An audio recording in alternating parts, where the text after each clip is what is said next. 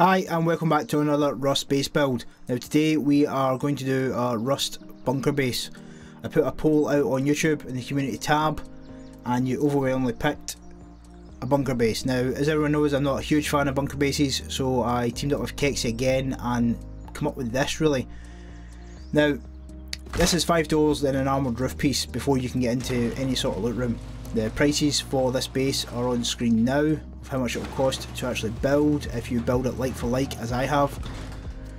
Now having shotgun traps actually stops people from getting in straight away, so if they are trying to go deep it will stick them for a little bit till they crouch. As you come into this section you can also put a auto turret up here if you wish, or just have shotgun traps behind that door. Completely up to you. Now as we come through you can see it's got a little maze of doors. You may want to put garage doors in because they'll be stronger, but I'm trying to stay practical to a solo and duo who may not actually get out to get a lot of farm because they're in Zerg areas. And as you see here we have the armoured roof piece. If we go down into the main loot room, this takes you straight to the twig piece where you have to break. Now if you're in a duo this is easy to put the mechanism back. As a solo you will have to F1 kill after you've put the other bunker piece in, spawn back into the main bunker and put the wall in place. Now a lot of people say it's only 5 doors then you're here. I'm going to assume that you actually have armoured doors because official servers haven't wiped at all BPs in 11 months now, so you're probably going to have armoured doors or you can trade one. Have a couple armoured doors leading to this as well, maybe even armour that door frame up and it will certainly secure it more. Now coming to this area here, after you get more drop boxes, garage doors I would say are probably better here because you can get your cupboard up. Coming to this area you can put a bed in here or you can put your repair bench in this area as well. You can have more boxes. Coming down we also have an oil refinery in here as well. Now solo players, to save you having to run to places like Dome, it just makes it easier if it's in your base. It's something that Kexi worked on to try and make sure he could actually get into this build. Now this is the second bunker piece, so if they are coming through the back and not trying to take foundations, they're going to have to manoeuvre their way through another armoured floor. Come back into the main loot room, you can see it is pretty strong for what it is.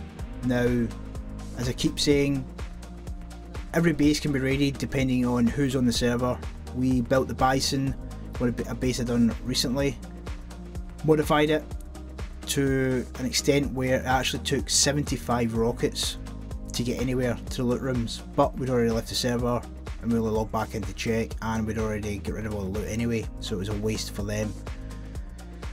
Now I will take you through the weak points or the raid points of where people would actually go if they were going to raid this base. Now you know where I've got metal. If you want the footprint just ask me in Discord, I'll PM it across to you, you can work from that. We have 2 walls to every single armoured wall, same with foundations. Make sure that they have to spend the maximum. When they get to the armoured, it's not worth the trouble to then go and get explosive ammunition because of the noise it makes and how much damage it does to your guns, so the payback is a huge risk if they're going to do it. Now I'll jump into this. We have a starter base as well just to get you up and established on the server, then follow it step by step as to how I build it. Now for me it's extremely important that every solo / duo base that I build you have some sort of starter base. Now you're going to put 2 triangles down first as low to the ground as possible, then work your way up from there. This will allow you to put the bunker and the oil refinery in place. Secure this down. Now there's one key thing that you have to note when it comes to the TC, which will show in a second. It has to be positioned exactly how I am going to do it or you will not get the second bunker in place. When you put this TC down, make sure you rotate it all the way around so you can still put a lock on it. Put it as close to the wall but not exactly against it because it will stop you upgrading the wall at a later date. I don't know why it's doing it, but Rust is a bit funny with it in a minute. I can both upgrade each wall.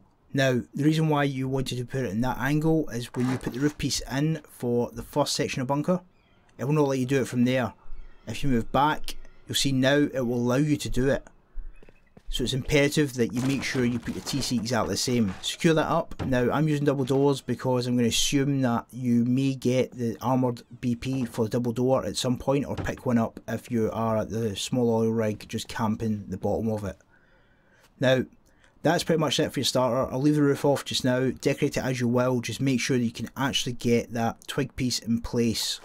Now from there I will build it out in a way where you can still utilise all the areas of the base. Then from there we'll just build out from the rest of it. Now the oil refinery, take away this square. You can put this in at any time as long as you're on flat ground. I'll show that in a second. Lock all this area off so you can start using it. Make sure that at a later date you definitely want to metal this section up as soon as you can. This will just stop people from just taking foundations and getting to the bunker area straight away. Early game, maybe not as much of a problem. Now for the floating floor above the oil refinery, if you didn't know, place a half wall, have two walls where the actual floor piece can stick to, it will stay in place. Put that down, lock it. Then from there you're going to want to put a double door or a garage door, it's up to you really. Personally I would put a garage door. If you put a double door you have to take it off every time you want to get in, so definitely for this spot you're going to have to use a garage door. Now, so for the oil refinery, as I said, you can put it at a later date if you're on flat ground. As you can see here, just move it around, it will go in. If you're on a slope it may struggle because it may lift the actual refinery higher than what the floor is, so bear that in mind as well when building this. You might have to compromise and not use it. Put a half wall in place, put a solid wall in, upgrade the top wall. You're going to want to put that in metal as soon as you can because it will just slow people down. Then from there you have your bunker. Your first section of your bunker is complete. Have your workbenches, your boxes, etc. in this area as well. Utilise the space as best you can. As I said, garage door is probably your best bet for this area because a double door will mean that you can't actually jump up. You'll have to take it out every time you use it.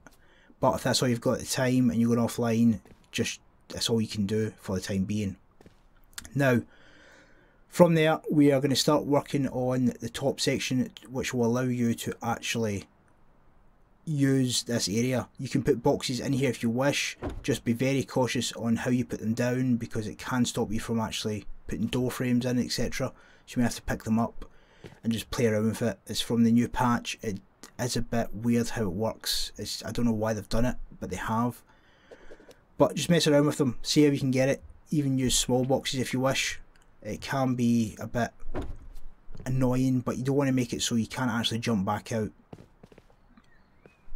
Now from there we'll put the floor pieces in place. We'll start closing this up because we don't have to go back into that section. I'll also show you all the areas to armour before we move on, just so it's very clear what we're actually armouring. Now this section can be quite annoying to get the actual walls in. You may have to look down at the floor to actually do it. It's extremely buggy. I don't know why it's annoying, but if you look down and it vanishes, that usually means that you can put it in place. With door frames it can be a bit annoying as well. You see it's completely different from the way I done it last time. Now secure all this area up. Obviously you may not have the high qual at first, but I recommend you get the high qual as soon as you can. Now some people don't like to do it where people can see the high qual areas, I get that. So if you're willing to spend the resource, metal it up, then put it in high qual, just bear in mind that you're double costing what you're actually doing, and it will cost a lot more in the long run. So from there you can see we have quite a strong little base already. Lock that down. Now the way up to here is relatively simple. Some people may find it annoying, however the reason for it being is we want people, if they're going to be raiding this base, they can be seen from other people doing it because they're on an open roof, they're not tucked away, hiding away. It puts them at risk as well. Now to get up we're just simply going to put stairs in twig, a little half wall and a triangle. The risk to this though is people can shoot it out as you're getting up as well. If you have ladders, put them in place and just pick them up when you're done. And that is it for the first part of this base. Very, very simple. I'll run through now which bits to armour. It's basically just all this core. Now, as I said, you want to do it as quick as you can. However, I get that as a solo player you may not be able to get close to a recycler or be able to node as much as you'd want to try and get everything that you require. See, the cost of this now is relatively cheap. It's not too expensive for what it is. The first stage only costs 3k stone. Now this is just peaking over 5. And we're already getting quite a few doors in place for anyone who does want to try and just smash doors. Now, I'm sure that now you can do this all from inside at a later date, but for some people they may struggle to understand what I've done. This whole core area is going to be high quality. Okay, this is going to give it that 16 rockets all the way through, which is imperative for any bunker base. It's going to slow them down tremendously as well. Now, as you work your way out, there's certain foundations you have to make sure again are definitely high quality metal, along with floors, because they're just going to drop down and basically get everything from there. You don't want that to be the case. You want to drop into sections where there's doors. Now, in this area, put double doors as well. That's where your workbench is going to be. When you put your floating floor in, you're going to definitely want to make sure that you have the floor piece in armour as well. That just means that if they get to that from going above, they have to go through a secondary piece. Bear in mind, they probably haven't seen this video anyway, so for them it's all new. As you come out, you're going to want to make sure these are armoured again, so it can't be foundation wiped at a later date. It just strengthens it all up and maximises the strength of the base itself. So for the armour piece, that is pretty much all you're looking to do. The rest you're going to want to make sure you have metal. Now, the reason for that being is, again, it's going to add more rockets to it and protect you even more. So we'll move on now to stage 2, where we're going to start building the top floor and the first part of honeycomb, which will start to protect and hide this armour. Now, moving on to the next section, I'm going to show you where to put all the foundations in the correct order. Then when we get to the actual honeycomb, I'll speed the actual video up because it's quite self-explanatory. Now, as I said, if you want an actual footprint for this, DM me in Discord and I will send you it over. This will probably take away a lot of this section for you because it is quite easy. But if you're new to Rust, then this may help. Do exactly as I do. Take the 2 triangles off the front where you were. You can have squares. This could be the main entrance. We'll work on the main entrance towards the end, but you may do it differently when you do the build, just to speed it up and make it more practical for you. But for me, this was the best way to show how it's done. Now, you want to upgrade this to metal as soon as you can, because some of these sections you will not get back into later in the build. So make sure they're done now. It just saves you any issues later. It means you can quickly progress with the outer honeycomb, which will show towards the end. Now, as you can see, very straightforward. I'm going to go into B grade when it comes to doing the actual walls, because it's just going to prolong the video for no reason whatsoever. I am trying to show it in a way where it's very easy to understand though, because some people do struggle with these types of bases. Now, I'll let it run through quickly. If you want to see how it's actually done, as in the honeycomb, you can slow this section down, but I just don't see the point in watching someone do all the honeycomb. It's quite self-explanatory at normal speed. Bear in mind that obviously you're going to want as much metal as possible, so make sure you have the resources to do it. You can do the top and stone it first, then come back to it, but bear in mind this section will be cut off as well. So when you get to the roof piece and you get into the main entrance, you're going to want to put a single door, and then put your half wall in place and do the same trick as we've done before, because we've got 2 supporting walls that will hold that in place. Obviously you'll do it in twig. I'm using B grade for the rest of this video to make it quicker. Once that's done, put your boxes up top. You can do it in a way where you can have 3 boxes and have 1 at the back as well, but for the purpose of this, we're just going to speed through it. Have a solid wall at the back and have a double door to the left as you look at it from the rear. Now, you can have single doors if you don't want to use a locker, it just stops spread so much, or you can use garage doors. I prefer to use garage doors, but some people don't like to spend all of the gears to actually have them. Lock this area off. This is going to be honeycomb in that section anyway, so it doesn't really matter. Just lock it all down. Just adds to security of the base. Now, I would have a single door if you can lead into this area, but if you want to put the locker down, then you're going to have to take away the single doors because it will not let you do it. You can see straight in, we can still get to where that section is going to be for the twig and the roof piece. I'll just show it now. Obviously, you're going to want to make sure that you have that in twig. I'm using B grade as I said, so automatically upgrades to metal. Go into this section, you can see there as you move back it will definitely lock that roof piece in place. Just shove into the corner and done. Now that, as we go up top, you will see locks that door off. Yes, you can just rock it through and get into the loot room, however early game people are going to have satchels, they're not going to spend it to actually get through there. It's how it is.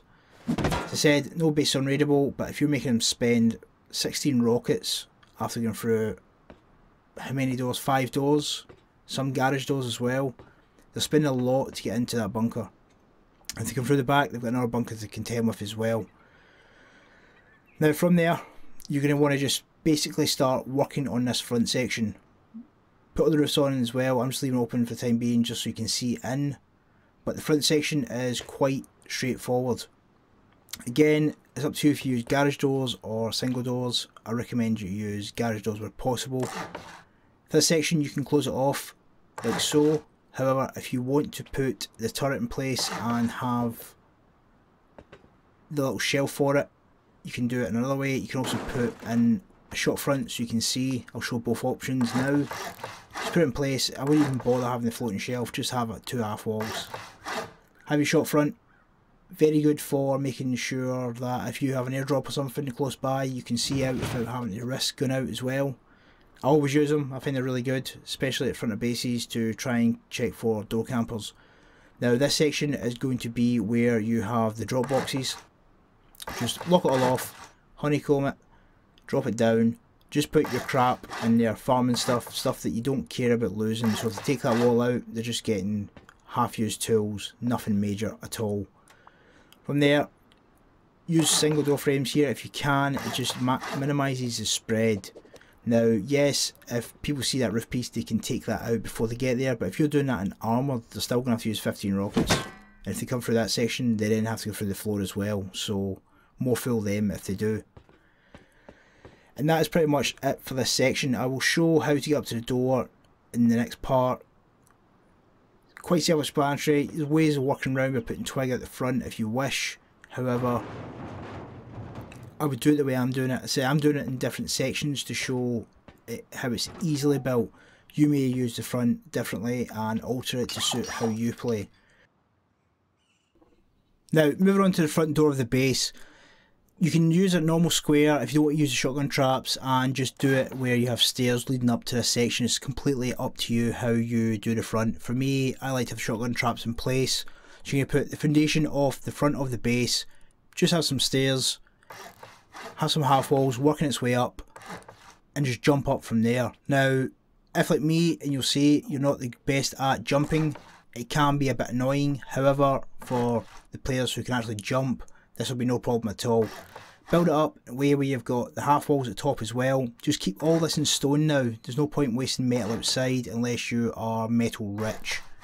Now from there, come inside. You can put a half wall in place if you really want and have your stairs coming up from a different section, as in a square in front. Just having our turret there. However, it's completely up to you. Have your 2 shotgun traps. These can be drained before everyone goes in comments and says they can be drained. They can, however, it means people are going to hear, try and counter raid and stop them. Now, jumping in is relatively simple, but as I said, I am not the best at jumping, so at times I do struggle to get into them. Now, we quickly go through all of the exterior foundations. Now, if you want to see this in slow motion, just use a little clog at the bottom, slow it down. Very self-explanatory, just take foundations all the way off. Again, if you need the footprint, DM in Discord, I'll send it across to you. Very straightforward and easy to do. You just want to make sure you put this in stone. You don't want to spend too much metal, again, unless you're cash rich in metal. Now, this will just add to the protection and just make them spend more to get in. However, there are some sections which will show that I recommend you put in metal just to slow them down even more. As you can see now, it's 2 walls to any sort of anything really in metal.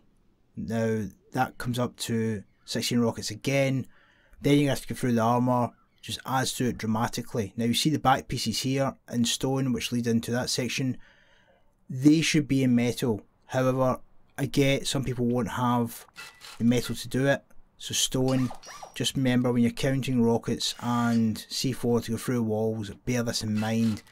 It could potentially become a weak point of the base. So for the back section, just make sure all the top ones are in metal. This will just add to protection massively. And that is pretty much the base done. Now modify it how you want. You can have a large furnace off of this base as well. It's not hard to do. Now the TC cost is quite low just now because I don't have the armoured doors in. Bear that in mind as well. If you have armoured doors, it is going to add to that quite a bit. Roughly for a solo player, I think between 75 and 100 is the top end you want to be spending in high qual for a base. That's my personal judgment. Some solo players will say that that's not a lot and they can easily smash it, but some people struggle to get that, as I said, because they may be new to the game. Now when it comes to raiding this, it's pretty much equal across all fronts. Obviously doors are going to be a lot cheaper, but get armoured doors down if you can. Now Kexi did originally have a turret outside which he had on electric for a switch. If you want to do that, there's plenty of videos and tutorials on how to set a switch up from your base. If you want to run it off your base to keep off the same TC, just literally run it off the side, take it across and put it in place just outside your front door. The placement of the turret is vital. Make sure that you do it in a way where it's actually going to protect you at the door and not kill just anything that walks past. As I said, there's loads of videos on how to do electricity in Rust. I'm not going to bog you down and take another 15 minutes explaining it, and this is just an option if you wish to have it. Basically have your switch, open it, and your turret will aim to those two directions and make sure your doors are safe. So guys, that is it. Let me know what you find below, and I'm sorry it's been a bit long, but I want to go through this section by section, obviously because it is a bit more complex to get both bunkers in place. Thanks for stopping by, and I'll catch you in the next one.